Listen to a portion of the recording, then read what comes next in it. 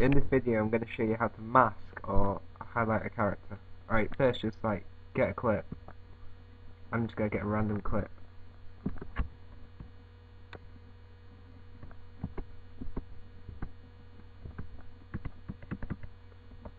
And now, once you got the bit that you want to highlight, hit the S key.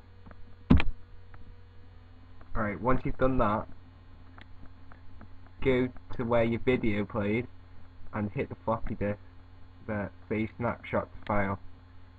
And now save the image, just save it as whatever. Alright, once you got that, move this to the right a bit, and now drag this image into the timeline. You might need to make it a bit smaller, like I do.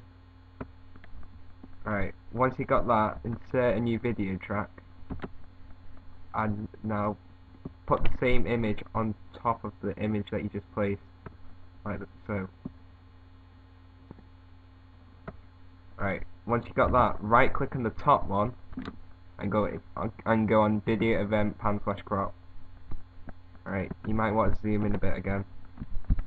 Alright, now take the mask and get your anchor tool, and you just want to go around the character like so.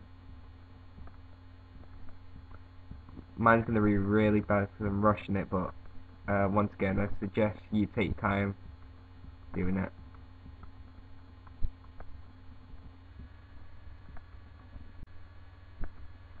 Alright, once you got that, click X and now go on video effects, and you can do anything really, but I'm just going to use a colour balance and I'm going to go on red highlight.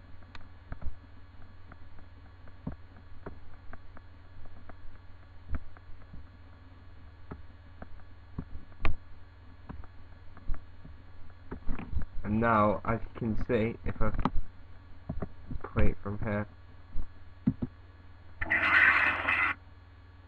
it goes red.